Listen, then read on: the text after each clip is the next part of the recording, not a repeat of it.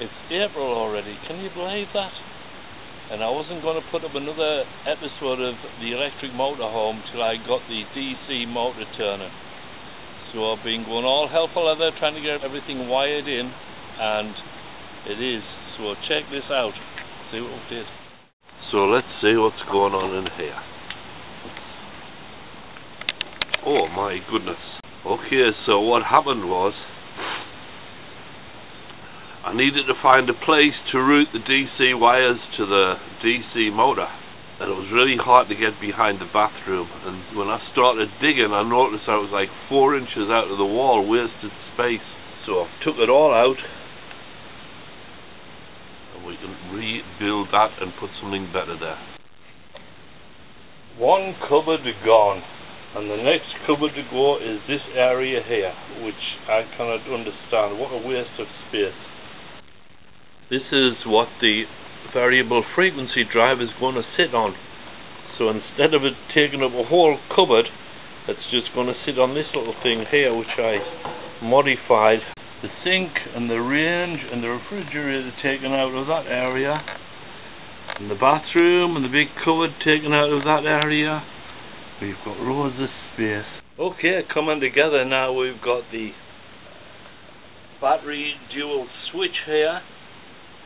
The switches between this set of batteries and another set that I will get later on. Also got some more batteries. Got these deep cycle batteries here. Got 2 extra batteries just charging up, and that's the other power supply. So switch 1 will turn these guys on, then if you turn it to switch 2 it will turn on these guys. Also got the wires running from the battery into the motor controller here, and from the motor controller these wires come out, go around here through that little bit conduit and out to the DC motor here.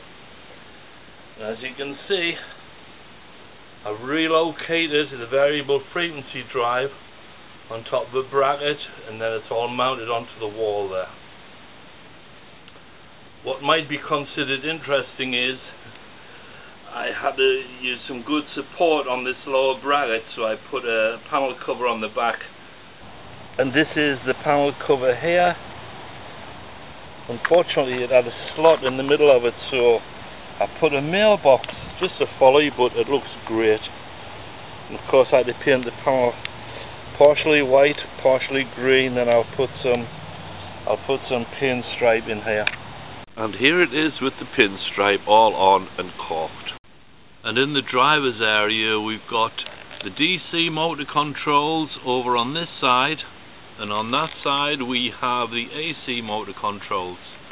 Though the DC motor does control the actual voltage that is produced by the 3-phase AC generator. I've got it all labelled out there. On the left we've got the speed control, and then there's the contactor switch, and then the resistor switch. On the right hand side of the steering wheel we have the 3-phase 480 volt 100 amp panel meters, and on this side we have the ground fault indicator lights. So that's a 2-in-1 system there. And then coming down here, running the voltage for this contactor is the inverter that I've got temporarily attached to a 12-volt battery.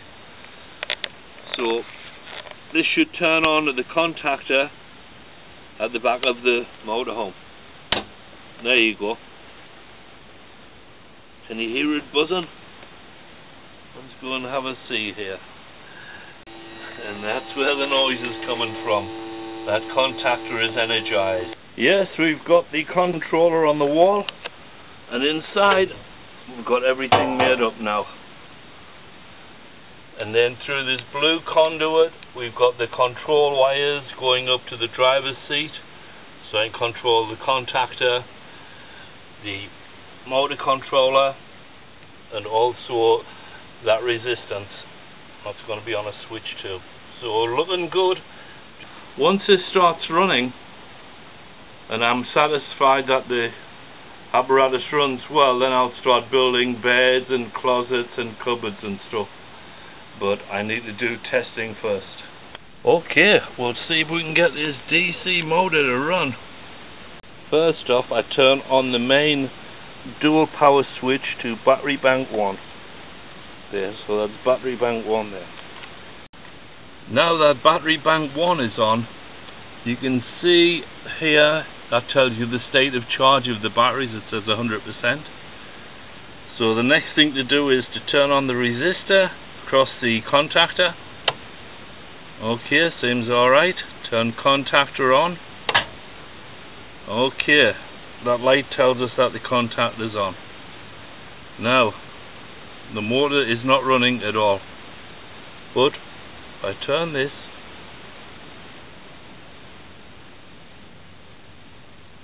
nothing at all. I can hear something.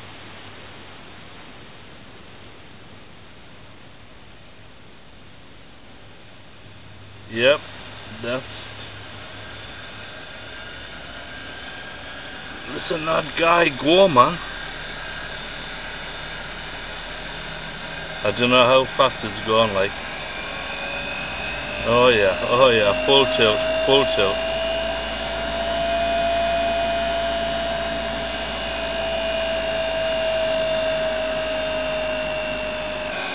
And there it is back there, spinning around like crazy. Can you hear it? Alright, the motor is slowing down. So this circuit is complete. I know it's working. And I can hear that motor slowing down. Sounds good. Oh, what a great day. So the next thing to do is, once the motor stops, you turn off the contactor. Then we can turn off this resistor, and then once that's off, you can go back and turn off the main power here. There. Oh yes, that definitely looks like a DC motor moving to me. Like that, man. When I wired up the DC motor according to my wiring diagram, I turned everything on and nothing happened. I mean, the contactor kicked in, no problem, but when I turned the potentiometer to get the motor running, nothing happened. And the reason is because I had missed out this wire here, and this wire attaches to the negative 48 volt battery line. So you've got negative 48 going into there, and that goes to this controller here. And the reason was this was a flight systems controller, which seems to be really good, but you have to wire them differently to how you normally wire controllers, it seems like. Because I took my wiring from an image I saw on the internet for a standard electric vehicle. So with flight systems controllers, you have to run a negative wire to one side of that 5K potentiometer. The VFD is now all wired up and closed up. It's ready to go. Everything's connected except for the pulley wheel and the alternator have not got the belts on, because this pulley here, I'm not happy with it. It's not tight enough.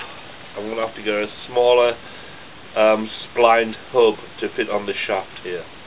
And this is the very last part of the puzzle. Once we get this hub on, we can get the belts on and get some power. 480 volts.